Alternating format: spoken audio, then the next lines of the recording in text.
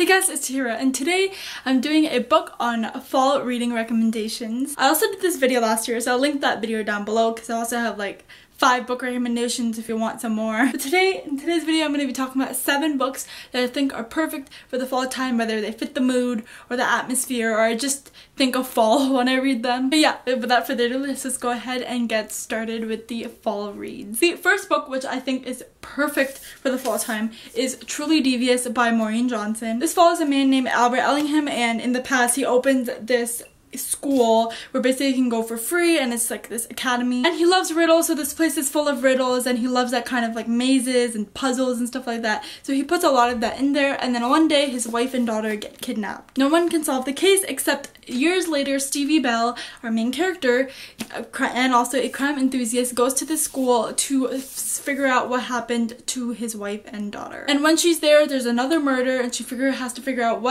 who's doing it and who's involved. And it's a very fall book. Like, even the cover has like, it's blue and it has leaves on it, and I think it's perfect for fall because it suits the dark and mysterious atmosphere of the autumn season and the whole mystery aspect and crime. And I just think of that when I think of fall. I think of dark things, and when I think of dark things I think of murders and crime, so that's why I think this book is perfect. Characters are great. I love the writing, and the plot twist and the cliffhanger at the end has me dying to read the second book. I think the second book is called The Vanishing Staircase or like something to that, and I'm so excited because this book is so good, and I think it's perfect for if you're looking for more mystery and YA. I think this is the perfect like gateway book to get into more mystery. So yeah, I really recommend Truly Devious if you're looking for a perfect fall book. The second book I'm going to be talking about that is my fall recommendation is Warcross by Mary Lou. Warcross is a book about this girl named Emika Chen, and basically they live in this world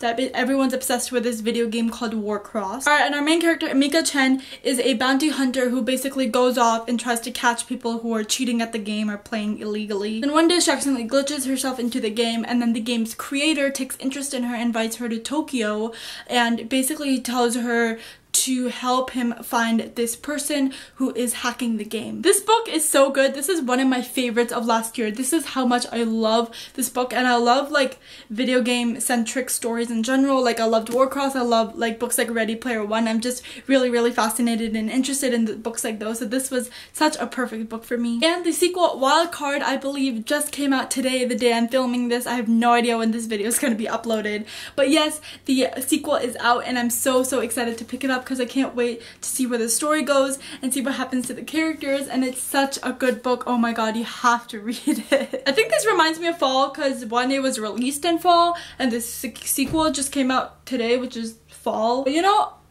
I think it's a good book to read any season, but I think it's still like a good read for the fall. The third book on this list is The Astonishing Color of After by Emily X. Arpan. This book is actually one of my favorites of this year, and I loved this book so much. This book follows the main character Lee and her story of she believes that when her mother killed herself, she turned into a bird. So to confirm this, she goes to Taiwan to meet her maternal grandparents and basically to figure out what happened to her mother and where it all went wrong. This book is so sad, and I think it's perfect for the fall time because it has that dark, heavy atmosphere and tone to it because it's about a tragic subject like suicide. So yes, I'm trigger warning on this. It talks about suicide and grief, and but if you can read it, I highly recommend it. It's so good. And like I said, I think of it as a fall book because of the atmosphere, and I think that it has like a whole underlying tone of hope, but the overall like atmosphere is very dark, and she's trying to figure out what happened to her mother, and there's some sad memories attached to that feeling, obviously. So I became really sad when I read this book, but I love it so much. I think it has so much emotion, and the writing style is so beautiful. It took me about like 50 pages to get into, but once I was into it, I was flying through it. I could not put it down. I read this in like probably like 2 to 3 sittings, and I just devoured this book, and I really hope that you pick it up because it's so good. It's like one of my favorites of the year, and let me tell you, it's hard. Like, I rate a lot of book 5 stars, so it's really hard for a book to be like my favorite of the year, and so if it's a favorite, it means something, and that's why I'm telling you to pick it up. That was actually the 3rd book, and this is actually the 4th book in this list of my fall recommendations, and that is The Gentleman's Guide to Vice and Virtue by Mackenzie Lee. Gentleman's Gentleman's Guide to Vice and Virtue follows the main character Henry, and he's basically this fool, drunkard kind of dude, parties hard, wakes up in other people's beds the next day, doesn't know where he was the whole night. Oh, and he goes by the name, like his first name is Henry, but he goes by the name Monty, and basically he goes on this grand tour of Europe with his crush Percy, and they basically spend time together, except Monty gets tied up in this stolen artifact, I guess, from somewhere that they stopped during the tour, and now it's a whole wild cat chase and they have to run away. So yes, this trip becomes a manhunt and they're running for their lives, but I think the main character Monty is hilarious. This is some of the best humor I've ever read about. He's so funny and such a lighthearted character, and I think that's really like important. I love that sometimes in books. I think sometimes we don't really get a lot of like funny characters or characters that are meant to be humorous, but I think this book does a really good job at it, and it's such a beautiful cover. Like, I love this cover and the color of the spine. I don't know why this book reminds me of fall. Maybe it's because the dark cover. You know what, I don't even know my criteria for this list, but you know what, take these as it is. Just take it as a recommendation because it's really good.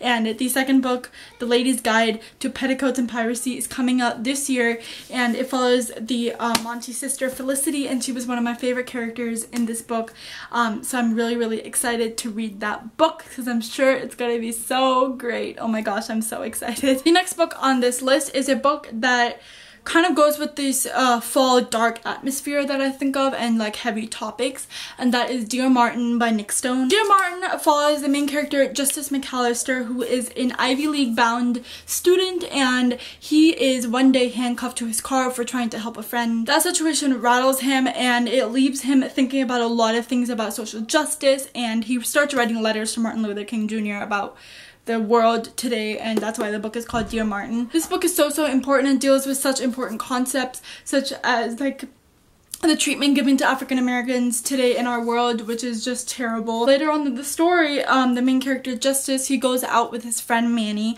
on a car ride, and basically this white police officer that was off duty sees them, and he complains that their music is too loud and shots are fired, and Justice has to deal with it all. This book, again, so important. If you read The Hate U Give, you should read this if you haven't already, because they're very similar in that aspect. It's like, some people call it the little brother of The Hate U Give, which I think is a perfect term for it. And again, if you read this and you haven't read The Hate U Give, you should also read that, because those two kind of go hand in hand, because they're very similar topic wise. They are very heavy in the sense of the atmosphere and the overall tone of the novel, because it is a serious topic. Yes, I think this book is also perfect for the fall time if you're looking for a more serious contemporary, because I always love to read like contemporaries with a heavier tone or that talk about more serious topics during the fall, because I think it just fits the mood of the whole darkness. And not that this book is like dark, but it just deals with like heavier topics, and I think that's why it's a perfect read for fall. Second to last book I'll be talking about is a book that came out last year, and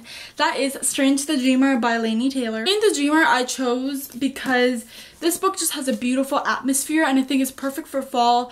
It just has a very beautiful writing. I think it's perfect for the fall time. This book I think is perfect for fall. It has that great atmosphere, and the sequel, Muse of Nightmares, is coming out this year also in the fall time. So I think that's why I associate with this fall. I associate a lot of books that come out in fall with fall, obviously. So I think this is just one of those books, but it's just a recommendation. Just take it as a recommendation. It's really good, and I think the atmosphere and the whole concept of it is beautiful, and I love the beautiful writing. Laini Taylor does an excellent job at creating this beautiful world, and I just can't wait to pick up the sequel to see where the story goes, because I always enjoy her writing. I really like the Daughter of Smoke and Bone trilogy, and I think this is set in the same world. So yeah, I can't wait to figure out what happens and to basically I might reread this soon, who knows, because I just really want to get devoured into this, like immersed into this world again. So yeah, you should read it too, because you should read all of these books. You should read every single book on this list. And the last book on this list is a book that I think closes out this list perfectly, and that is The Cruel Prince by Holly Black. The Cruel Prince is about this girl named Jude, and her parents are murdered when she's 7 by these fairy people, and she's whisked away to this fairy world where she lives there, and she wants to be a fairy when she grows up, except everyone kind of hates her because she's not fairy. And the one who hates her the most is Prince Carden, who is the youngest and wickedest son of the king. I think what I love about this book is the political intrigue. There's a lot of politics, a lot of betrayals, a lot of connections between people and politics again. So that's why I really love this book. I really think of the fall because I think of any fairy book or like fae book as a fall book for some reason, and I think this just falls into that category, so that's why I think of it as a fall book. And yeah, it's fantasy, so I think fall is the perfect time to read fantasy. I'm always more in a mood to read more fantasy during the fall time as opposed to any other season, so that's why I included it on this list. But this book is so good. I love the writing. I love Holly Black's writing and the way she creates this world. I think she just has a talent with creating like fairy worlds. That's like her thing. So yeah, she did that very well in this book, and so that's why I'm recommending it to you. It's really good, and I can't wait for the sequel, The Wicked King. I can't wait, and I can't believe I have to wait like 6 more months, I think, until the sequel comes out. But you know, it's gonna be worth the wait because I'm sure it's gonna be amazing. But yeah, that is it all for my fall reading recommendations. Let me know down below what is a book that you think fits perfectly for the fall season, as I would love to know. But that is it for this video. I hope you enjoyed, and I'll see you next time. Bye!